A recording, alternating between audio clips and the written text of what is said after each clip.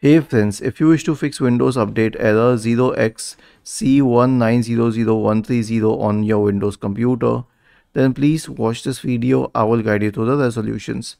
The first solution is to run the Windows Update troubleshooter. Right click on the Start button and select Settings from the menu.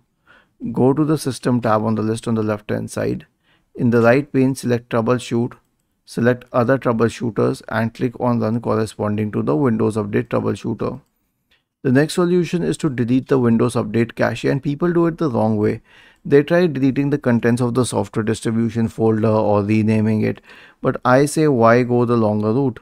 I mean, all you need to do is you need to search for disk cleanup in the Windows search bar and open disk cleanup.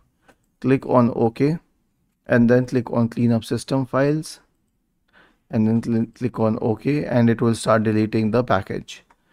The next solution is to run an SFC scan. How would you run an SFC scan?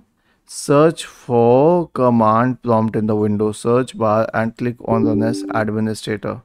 Type the command sfc /scan now and hit enter. This will invoke the SFC scan. The last solution will be to install updates from the update catalog.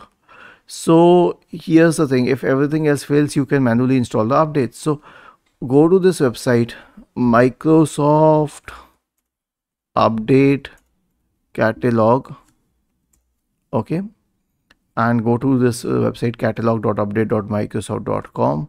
Type the latest month and year in the correct format. For example, if it's July 2024, then type it like this, 07/2024. Check for the latest cumulative update downloaded, and then click on the MSU file here, and finally click on open to install it on your system. Now here's the thing, if there is no update in the earlier part of the month, then you can also check for updates from the previous month. Okay, if you don't find any update in July, check it for June. Was this helpful? If yes, then please subscribe to the channel, and if not, then let us know in the comment section of the video on how we could help you further. Thank you for watching this video and have a nice day.